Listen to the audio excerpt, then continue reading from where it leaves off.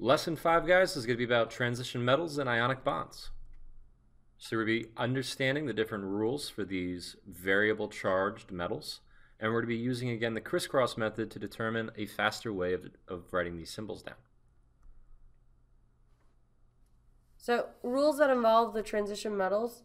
Remember that transition metals are that whole section 3 through 12, and we can assume that more than one charge is, since transition metals can assume more than one charge because they come from the D block, we have to specify which one is involved when we're talking about a formula. So we're going to use Roman numerals. Now, some transition metals are not just in D block. If you look under P block underneath the metalloid staircase, where elements like lead are, they have two different charges. If you have more than one charge, not a positive one, I mean like you have like +1 and a +4, and you have like +2 and like a +3. If you have multiple charges, that means you are considered a transition metal. So this is what we mean by those Roman numerals. The numbers that you see on the reference table, like vanadium has a +2, +3, +4, and +5 charge that it can assume. When we name these elements, or name these ions rather, in a compound, we have to give them the Roman numerals. We can't just call them all vanadium ions. So vanadium +2 would be vanadium 2 with the Roman numerals, and so on and so forth. So here's an example.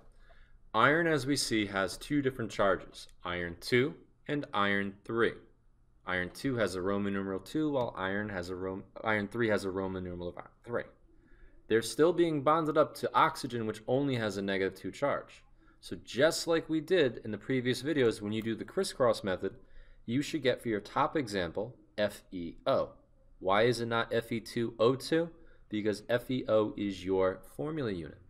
And its correct name would be iron 2 oxide. You have to specify what ion of iron you use.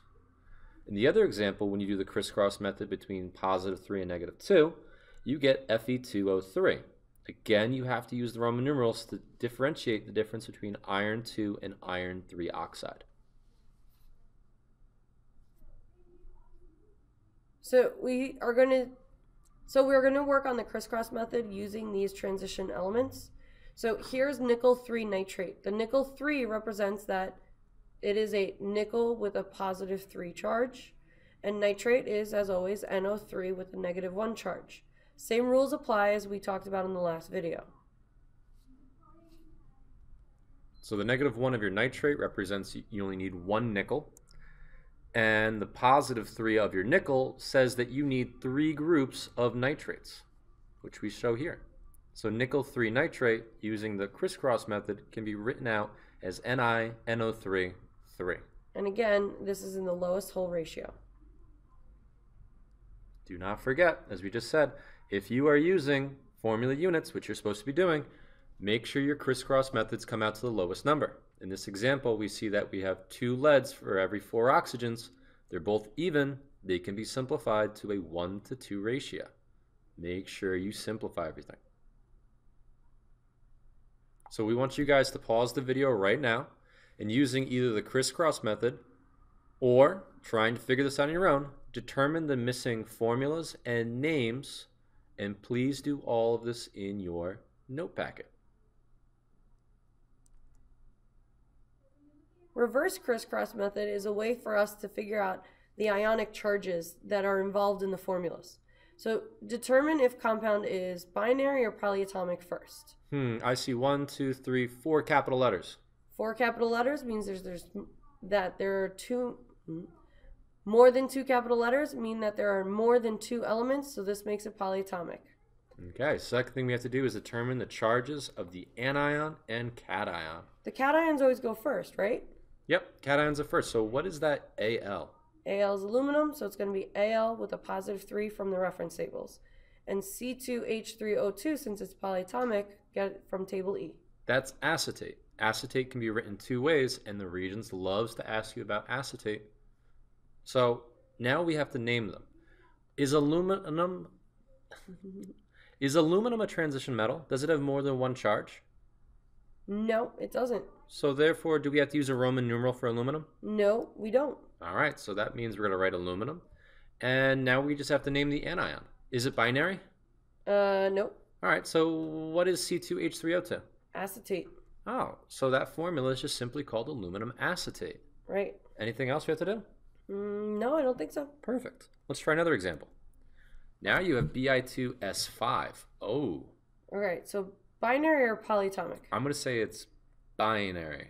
Because there's two capital letters. Only two capital letters. Yeah. So the cation always goes first, so let's name that one first. So it's bismuth, but when you look on your periodic table, bismuth can either be a plus, what is that, +3 or a +5.